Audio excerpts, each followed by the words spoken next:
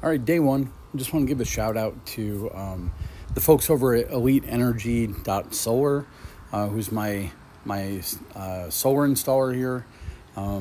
They dropped off the stuff, and they spent their guy Cade and his crew just spent a lot of time really making sure that the layout of the equipment that we're going to do worked for me.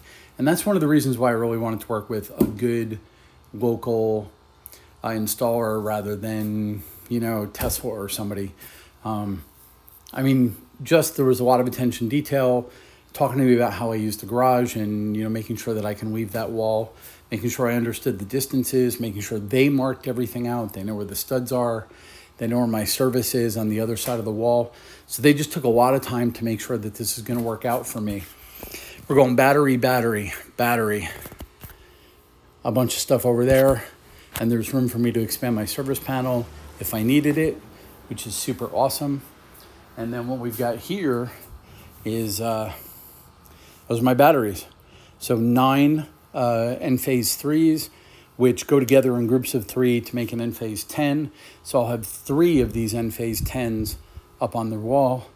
And I have 44 Aptos 365 panels. These nice, gorgeous black on black panels. And those are going to be feeding the Enphase IQ8M microinverters.